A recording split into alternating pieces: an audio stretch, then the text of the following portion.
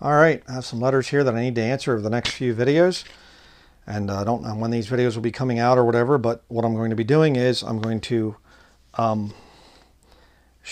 won't be showing any address or whatever. I might say a last name or something. But this one here has our ministry address on it. It's from London. Has the return address, which I will not show, but it's London, England. Okay, and I'm going to be careful how I read this because I don't want to give away any names or whatever else. Dear Brian Denlinger, greetings from the UK. I have some really important questions I need answered. They're eating me alive. Just some context. I'm a newly saved Christian. I'm 20 years old, and I mean actually saved. Hallelujah. I'm going to start reading the KJV something for the first time. First Bible, as I have been brought up Eastern Orthodox, but after watching your vids, I'm not so sure about Orthodoxy anymore. I just want to follow our Lord the righteous way. Can you clear it up for me if it's wrong/heretical? If you could make a video about it, that would be awesome, but an email response is more than fine. Oh, here's the video. Here are my points of contention after binging your vids.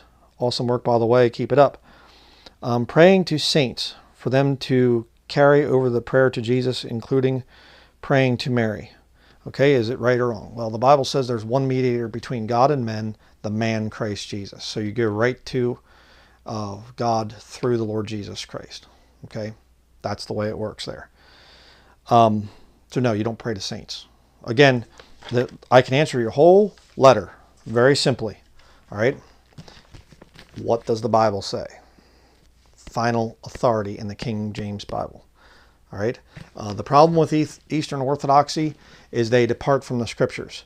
They have all of their stuff, which you bring up here in some of the other questions.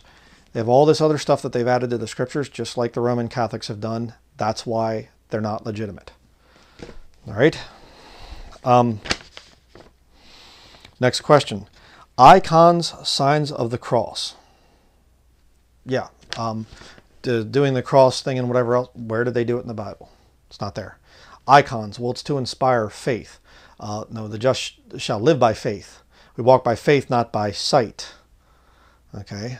Faith is the evidence of things not seen. We're not supposed to have holy icons and pictures of the saints and whatever around the house. That's not there. No Scripture for it. And again, it contradicts Scripture. The Eucharist/Holy Communion. All right? Where's that at in the Bible? There's no Eucharist there. Communion is fine to do, not a problem, but you have to understand the deeper implications there of reading and feeding on the Word of God. It's a spiritual thing there. I've seen plenty of people take Holy Communion and they go out just as wicked and evil as when they came in. All right, please understand that. But the Eucharistic teaching that through transubstantiation, I'm not sure what Eastern Orthodoxy teaches, how far they go with the whole transubstantiation thing. But, to say that the presence of the Lord's body is physically there in the little cookie thing, and then his blood's there in the wine, and no, you're not getting it. You're not understanding things. You're a child in understanding if you believe that stuff. All right, it's not there. Examining yourself comes from examining the Scriptures and comparing your life to the Scriptures. Again, watch my King Jesus version videos if you want more information on that. The church buildings. What about the church buildings that the Eastern Orthodoxy has?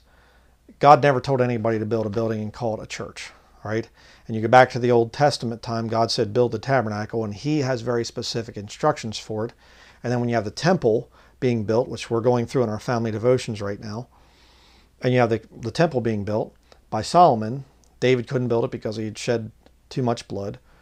But God says, okay, David wanted to build it as a nice thing to do, and the Lord kind of says, okay, yeah, sure. The Lord never steps in and says, okay, here's how I want it built, like he did with the tabernacle in the wilderness. So you can't even make an argument, in other words, that, well, there was the temple that Solomon built, and it was God's house. Well, God was kind of, okay, go ahead and do that, but he never really stood there and said, okay, this is how I want it done. And there's some very deep spiritual implications there, too. Which take whole big studies to do. I'm trying to make this quick, answer people's letters. Traditions equal to the Bible. Okay. Again, having the Bible as your final authority, anything that man comes out with should line up with the Bible. And then that proves that the Holy Spirit's behind it. If it lines up with Scripture, then it's fine. If, however, it doesn't line up with the Scriptures, then you reject it. The traditions of men is what will mess you up. The Bible warns about traditions of men and being spoiled by philosophy. Calling pastors father, having a hierarchy. Again, another thing that's clearly condemned in Scripture. The Lord says, call no man on earth your father. Okay, for one is your father, And what it's talking about is a religious title, because it's not saying your actual birth parent, your dad, your father. That says honor thy father and mother. So it's, that'd be a contradiction. It's talking about a religious title for father, the Holy Father. Again, and reverend, those things. God is the one that's only ever called Holy Father in the Scriptures. The Catholics call the Pope Holy Father. And then they also use the word reverend, which again, reverend in the King James Bible is only spoken of for God. You revere God, you don't revere man. So the Scriptures are your final authority as a Bible-believing Christian. Infant baptism. I have been baptized as an infant. Do I need to redo it? Well, as far as the thing of baptism, you're just showing an outward kind of a sign of saying, I am the old, woman in your case that I was, is buried and risen again with Jesus Christ. And so that's all that there is to that. Can you go to heaven without ever being baptized? Yes, you can. It's just it's a thing. It's not required for salvation, I would say, but it is important, I think, to do. I think it's something that you should, find somebody that can baptize you by immersion, not by sprinkling. But as far as infant baptism is concerned, absolutely no Scripture for it. Not one verse of Scripture where babies are being baptized in the entire New Testament. It's just a satanic heresy. And it is satanic because then they teach, well, you were baptized as a Christian, and so you're now in the Christian church or the Orthodox, whatever. No. Acts chapter 8, the Ethiopian eunuch on the road to Damascus, and he says, I'm thinking about that now.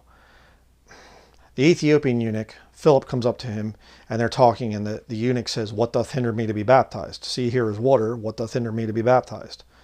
And, he doesn't say, well, wait, were you baptized as a child? Philip says that to him, and if you were, I don't think I can rebaptize you or whatever. No. Again, the Anabaptist movement, that was kind of a derogatory thing that the papists were coming out with. Oh, you're being rebaptized. Whatever. So, should you redo it? Well, if you can find somebody to baptize you by immersion, then I would say yes. The Trinity teaching.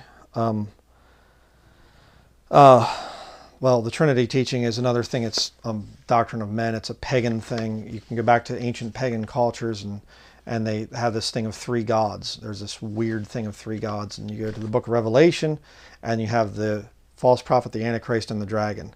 Three different separate persons. Interesting there. But the Godhead doctrine is what it's all about. I wrote a book on it. Whatever. I have free sermons on YouTube that you can watch and see how it gets into that.